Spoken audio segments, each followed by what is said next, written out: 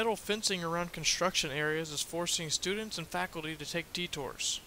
These detours add time for travelers. The fencing blocks or narrows multiple roadways. Travelers must wait for other cars and buses before moving.